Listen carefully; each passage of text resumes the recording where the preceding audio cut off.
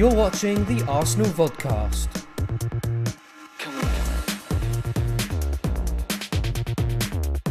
Arsenal scored 2 late goals in the Champions League on Tuesday night, but Thomas Vermaelen was just as impressed by a 4th consecutive clean sheet. Yeah, I'm very pleased with that, and I think for us as defender it's the most important thing. The attackers have to, the strikers have to score, and we have to defend, and if you keep the clean sheet, that's for us it's very important. Arsène Wenger will become Arsenal's longest-serving manager on Thursday, and Emmanuel Eboue has paid tribute to the man he describes as a father figure. You know, Arsène Wenger, the boss, I can't forget him because he helped me a lot, and then he continued to help me, and then he helped the team, and then the young players, that's very, very important. And then he did something good for the club, so we have to give him too many respect. He's like our dad, he's like our dad in the team, he's our dad because every time when we go a little bit down, he always call us to try to speak with us. That's very, very important for us. But me, I'm very, very happy to get him like my manager.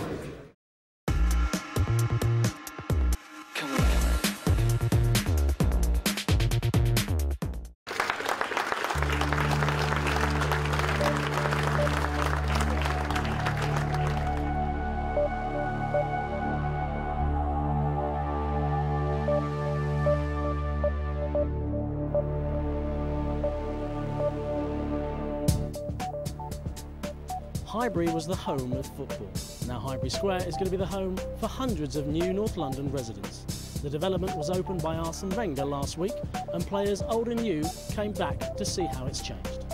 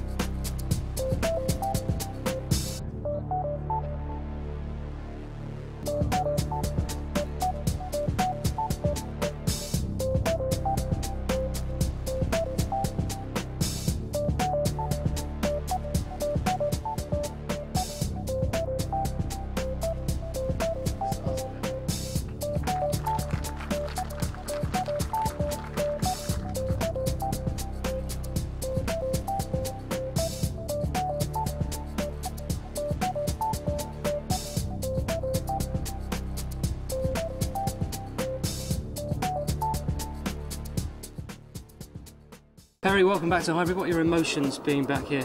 It's like one of being proud, to be honest. I was just saying to Bob Wilson and Kenny Sansom that there's not many other clubs in the world where you're going to build a new stadium and they're 100 yards apart. And obviously back here at Highbury you've got the East Stand fascia still standing, and you get a sense of the tradition and history. And being down in the Highbury Square Gardens, it actually still feels like a football ground, but they've done it with a little bit of class and quality. It's very, very impressive.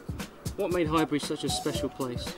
I just think when Ken Fry did his speech about the history and the tradition and realising what had gone on, from Herbert Chapman, obviously through to when I played for George Graham, and you see all the illustrious names here, and it just hits you. And we went through the marble halls, and they're exactly the same.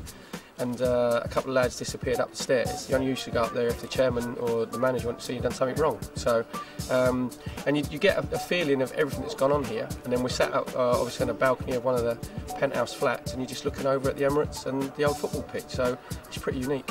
David O'Leary, Kenny Sansom, welcome back to Highbury. What are your emotions coming back here today? Sad a little bit, but very happy as well, and very happy the way they've gone and kept it really.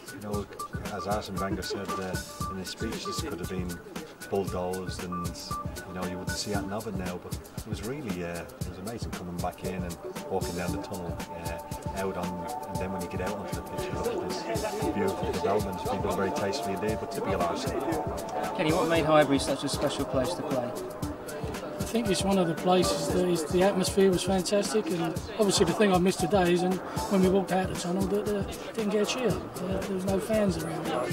I think the fans will appreciate what the club have done. It's unique. I don't think you'll ever see anything like this anywhere else, I think, in the world. Do you find Highbury was an intimidating place to come for opponents? Well, coming across here speaking to Guy Clichy, and one thing he misses was this, everybody on top of you, the real atmosphere, even though it's moved to a fantastic stadium as we look in the background. It was that particular night match, everybody, the crowd on top of you made for an unbelievable atmosphere, and really unique place. Bob Wilson, Frank McClintock, thanks for joining us. Welcome back to Highbury. How strange is it to be here today? It's strange, but it's still Highbury. It's quite emotional in a way. But you look at obviously you walk in the old Art Deco exterior and you go in the Marble Hall and nothing sort of changed. And in here, the general feel and shape is our old ground, and Frank and I have just been commenting on that. And in a way, it's quite nice to be able to look straight over your shoulder at the Emirates, which makes it, I think the whole idea and the way they've done it is brilliant. And Frank, can you still envisage the players playing here, the sound of the crowd as well? You can actually, because when I was down there, you realise that's the North Bank just down there, and the Highbury Stadium was so close to the players and so close to the pitch, which gave it a great atmosphere. And the Emirates Stadium is fantastic as well, but the atmosphere here was special.